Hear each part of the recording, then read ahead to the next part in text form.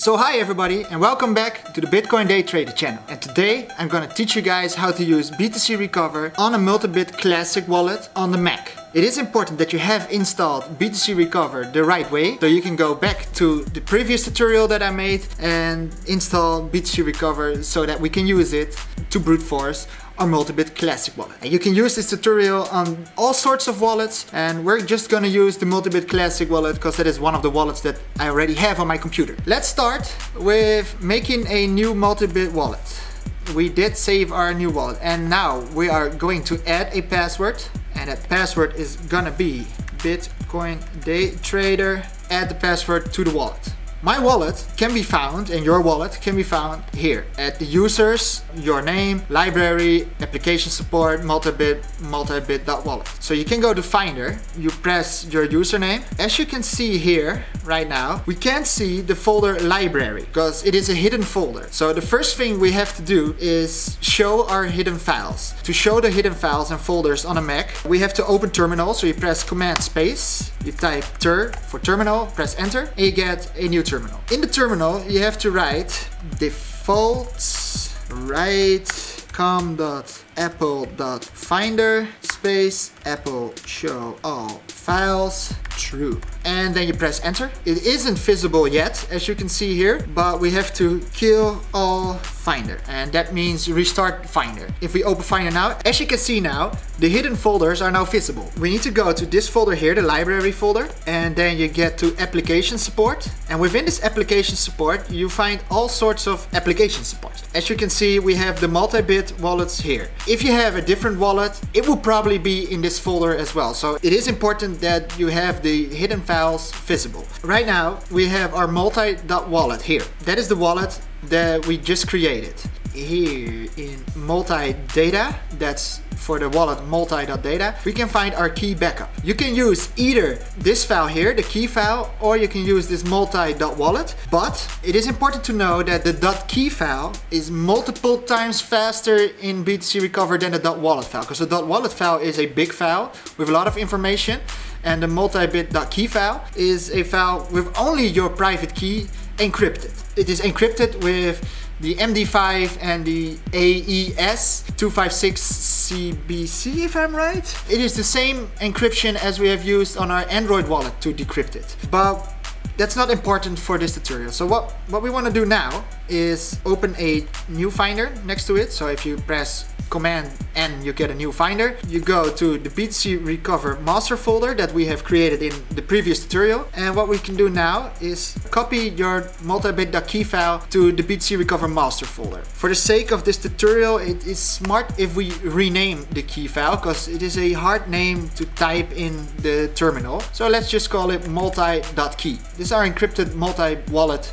file, the key file of this wallet that we just created. You see here multi.wallet, this is the key file for that wallet. The next thing we have to do is create a token.txt file. And the token.txt file is a file where you put some parts of the password that you can remember. As in the previous tutorial, I told you guys to install TextMate. You can use another text editor as long as it can create .txt files. Command N for new, so we have an empty text file here. This is going to be our token file. So what are you supposed to do with the token file? In the token file, you put parts of the password that you can remember. I know that the password is Bitcoin Daytrader, the name of the channel. For the sake of the tutorial, we're just going to write bit. That's a part that we remember, and we know that we have day in it, we know that we have trader, and we know that we have coin in it. These are the 4 parts that we can remember. And of course, in your situation, if you have no clue what your password is, then this list is obviously going to be bigger. And let's save this file first. Let's save it to our btcrecover master folder, that folder over here. Let's save it as token.txt. So as you see here, we now have a token.txt file here. So this means that we are ready to try and brute force it. So standard, you are in your main direction, your personal direction, the direction where you have, if you press LS for listing, you see we're here at applications, movies, and as you see here, btcrecover master. So we have to go to that folder first, and you do that by typing CD for change directory to btcrecover-master. enter. As you see here, we are now in the btcrecover master folder. If we press ls, we are gonna see everything that we see here in the screen. So you see btcrecover.py, you see our token.txt that we just created, and we can see our multi.key here. So the next thing we gotta do is try btcrecover and check if our token.txt file is working. So you do that by writing Python to tell your terminal to use Python on the following file, space. And we're gonna use a .py file, that's for Python, the btcrecover.py. Let's start with --help. It's gonna list us everything that we can do with the program. So as you see here, this is the list of things. And the first thing we're gonna do is insert a token list, the list of tokens partial passwords that is required. After that, we wanted to list our passwords, list pass, as you see here,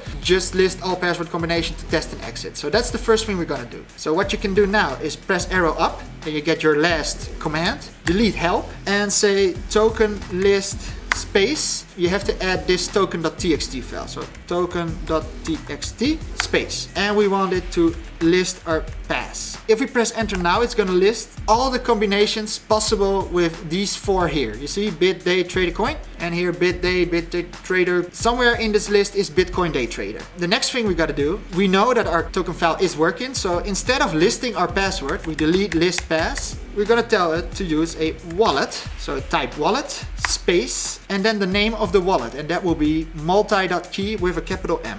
Multi.key. And now you press enter and you wait, and whoa, we did it! We got it again. As you see here, we found our password that was Bitcoin Daytrader. We got our password back. So that's the way you run btcrecover on a Mac. It's not that hard. I personally think it's easier than on Windows. The same principle would apply to other wallets as well. If you, for instance, have an other wallet, a Dogecoin wallet, a Litecoin wallet, or a BTC Core wallet, or whatever, you just copy your wallet in the main directory of btcrecover master, and you name the wallet here. Instead of multi.key, you can put another wallet if you have another kind of wallet. I hope you guys enjoyed this video. I hope you learned something new today. If you guys did enjoy this video, be sure to drop a like. And if you're new to the channel, it would be awesome if you would subscribe to my channel, because I make these videos every once in a while. If you guys need any assistance in any way, be sure to drop a comment in the comment section below, because I usually react within 24 hours. I try to reply to all of the comments and emails that I get. There are some users that are interactive and that share their knowledge in the comment section below, so you might find the information that you need in the comment section. I want to thank you guys for watching. As always, see you guys next time.